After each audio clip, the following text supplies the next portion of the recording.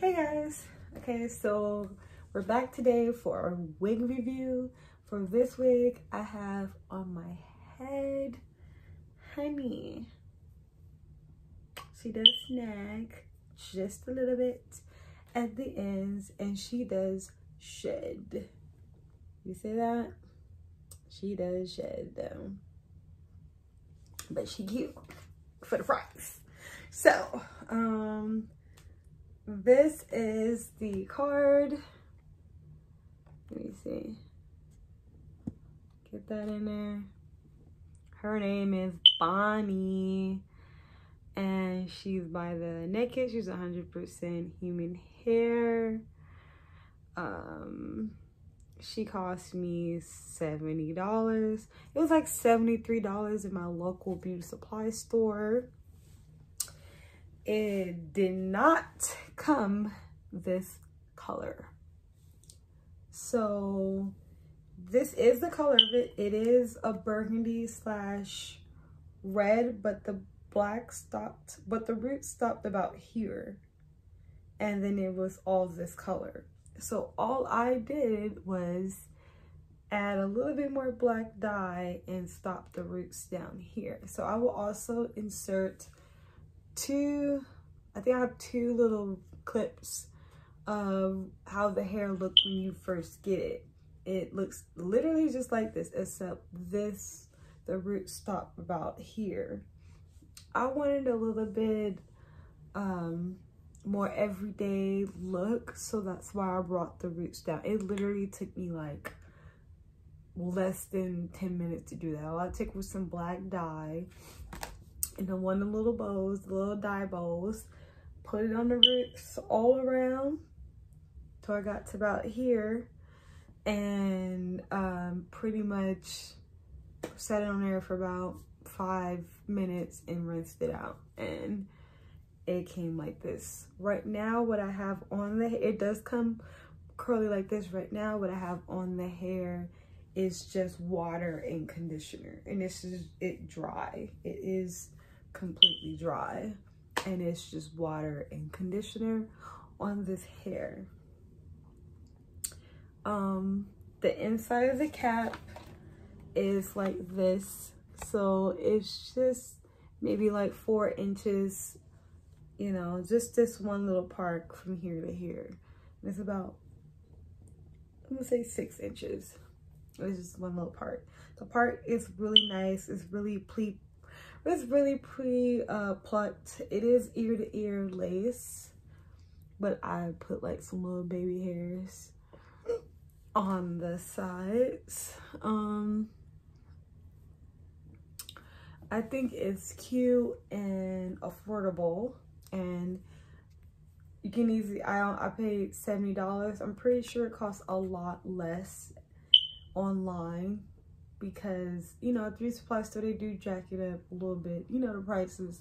So if I got this at my beauty supply store for like $70, I'm pretty sure you can get this online for like maybe like 50. So I'm not for sure, but all you gotta do is type in Naked 100% Brazilian natural hair and Bonnie, and these are the colors they have. They have it in natural dark, which probably is natural black, and the OT 27 and the OT 530. This is the OT 530, and I also have it in the OT 30. So yeah, I have it in the OT 30 too. So I have two of them. I wore it, so that's why it's kind of like, you know. So I have it in both colors. My husband loves the burgundy color of me. That's his favorite color of me. He loves this color, so you know, I had to do it for him. So if you like this wig, go ahead and grab you Bonnie by Naked, and I'll show you, I insert the clips at the end what the wig looked like when I first got it. And then this is what it looks like after I dyed it a little bit, because I wanted mine to be, you know, black, a little bit more black, and my hair is black, so I want it to blend in, you know. So I feel like this is a very cute everyday wig. I wear this wig every day to work, you know. And I always see this one or the blonde one. It lays down really, really flat. It has adjustable straps. It does have combs.